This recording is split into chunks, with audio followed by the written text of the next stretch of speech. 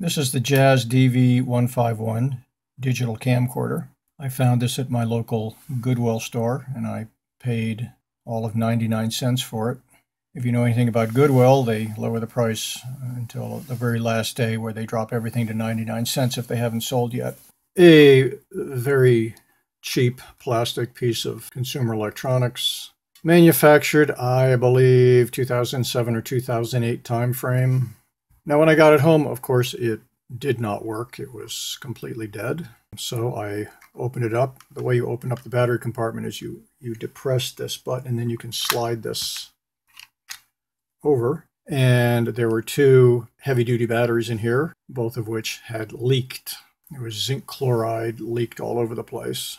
I removed the two leaky batteries and I put in two fresh alkaline batteries, and it still didn't work. So I'm going to need to open it up and see if I can't bring it back to life. The first thing is there are 4 screws on the back. They're located here, here, here, and here.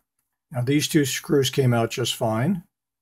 Unfortunately, these 2 screws had battery acid leaked on them and they were all corroded, and I could not get a screwdriver on them for the life of me. I ended up having to just drill them out. It was the only way to open it. Now it still wouldn't open, so I figured there must be some other screws someplace. Now this LCD screen opens up like so. Of course, that way, if you're shooting a selfie, you can then see your own image in that screen. Now there was this sticker on here that covered up this entire surface, and I suspected that there were probably additional screws underneath it, so I carefully peeled it off. And indeed, there are. We have 4 more screws. 1, 2, 3, and 4. We've now removed all 8 screws. 5 of the screws are long and 3 of the screws are short. I've laid them out here corresponding to where they are in the device. So if you're putting this thing back together again yourself and you can't quite remember where the screws went, it's this way. Long, long, short, short, long, long, long, short. Now with the screws removed, we can now open up the device. Best to open it from this side, the right side here. Just pops right open. The reason we open it up from the right side is there's this tab right there, sort of hooked underneath here. Okay, so we put it back in reverse order. Okay, now we can open this thing up. Now that it's opened, we can see what it's made of. There's kind of a main circuit board right here, which has some sort of a CPU on it and a memory chip. There's this USB port. It slides up like that. Over here we have the containers for the 2 AA batteries. This is the button board with a cable to that main board, and behind this piece of plastic is the LED board, also with a cable to the main board. It isn't obvious why the device isn't working. There's no obvious battery leakage on the circuit boards. One thing that I have found with experience is sometimes the connectors can get oxidized and you can develop a problem. This just happens with age. So I'm going to pull these connectors off and maybe polish them up a little bit. Now these connectors have a little, I'm not sure what you call it, a little flip lock on it. Kind of get your fingernail underneath this thing and pull it back like that. And the other one, we can pull it back like that. And out it comes. And also there's one up here. I'll leave that one in place for now. Now with flat cables like this, sometimes what I will do, I'll take a gum eraser like this and I'll sort of erase it like so. I'll run it this way with the pins like so. So I'm pressing down and then up again. I'm not pushing back and forth because you'll damage the pins if you do it that way. And on the other side, same thing.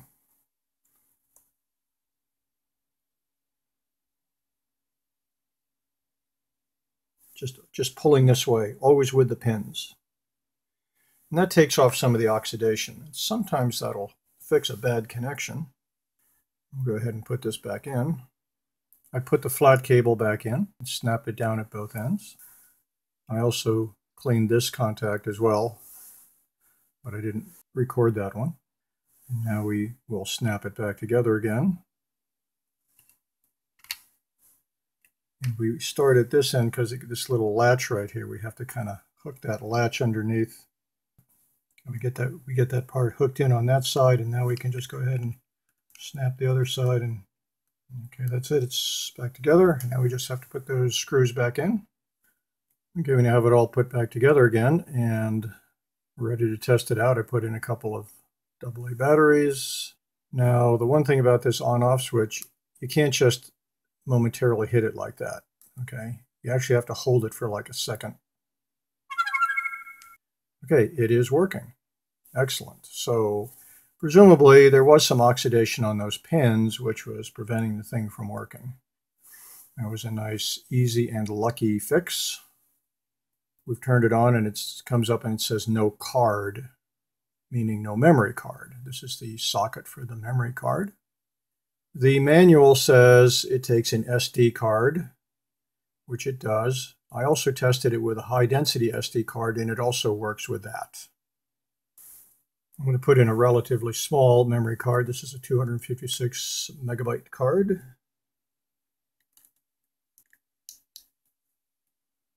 We'll turn it on again. On the screen, it tells you here what mode you're in. Look, picture of a movie camera. That means you're in movie clip mode. And this number here tells you how many minutes of movie you can shoot with that much memory. 4 minutes and 39 seconds. And here's your battery indicator. Looks like our batteries are down a little bit. We have a thing here called the mode switch. So we can switch from movie mode to still image mode. And now the indicator tells us we have enough room for 7,994 still images. The third mode allows you to view the images that you have stored. Okay, let's go back to movies. Low means low resolution. It means that the still images or the movies are shot at 240 by 320 resolution. That's pretty small.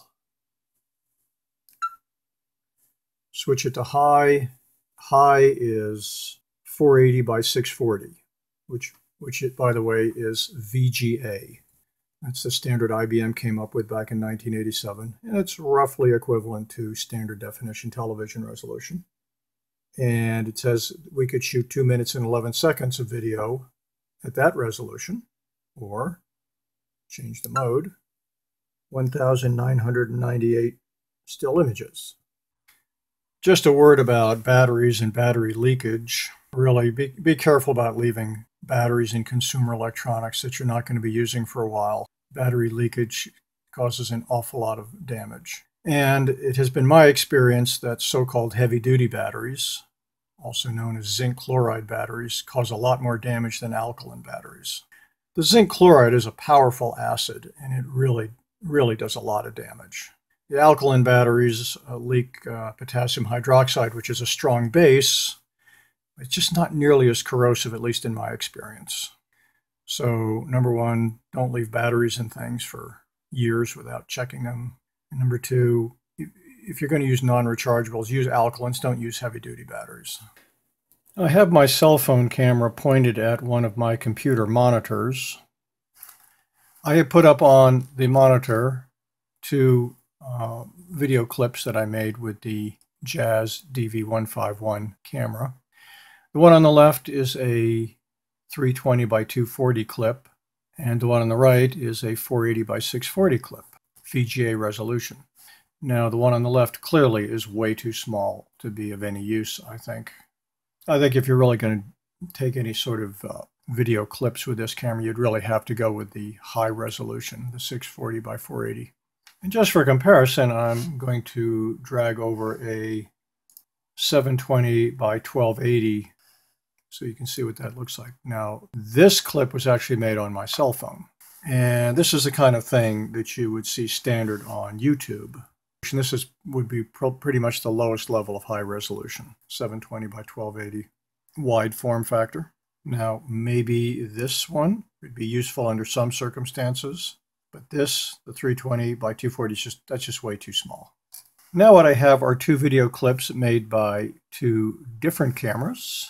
This is our Jazz DV151. One on the left is a Kodak C182, is more of a conventional camera. It produces 640 by 480 video clips, but it also produces still images as high as 12 megapixel. The film clips of the two cameras are similar. I think the Jazz DV151 on the right is slightly more washed out looking. There's a kind of a slightly yellowish tint and a little bit of glare. Perhaps that's an issue with the lens. The Kodak images also, to me, subjectively appear to be slightly sharper. But all in all, the images are fairly similar. Overall, I think the Kodak 640 by 480 images are slightly better. I did test the camera with nickel metal hydride batteries, and it does work. It does, however, report a lower voltage, which you would expect because nickel metal hydrides are 1.2 volts normally when fully charged, whereas alkalins are 1.5 volts. But it does work with rechargeable nickel metal hydrides. When putting the battery cover back on, start it about here, and then you have to press down to depress that button. Press the whole thing down about like so, and then slide it in. Well, the good news is we were able to fix our 99-cent thrift shop find video camera. However, I would say as a camera goes, it's pretty inferior. I certainly would not use this thing for shooting any sort of still images. The 640 by 480 just is way too small for still images. Also, the lens is very limited. I mean, there's no zoom, there's no macro.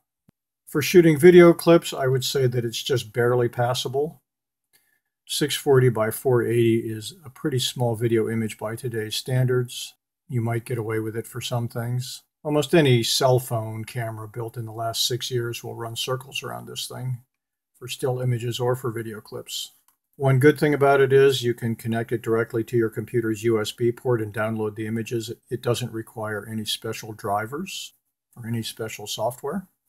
Another good thing is it uses standard AA batteries. It doesn't use some difficult to find expensive proprietary battery. And it uses SD or STHC memory cards, which are plentiful and relatively inexpensive. All in all, it's pretty cheaply built. I'm sort of surprised they were able to sell this thing for $35 back when it was new. But for a 99-cent thrift store find, it's not too bad.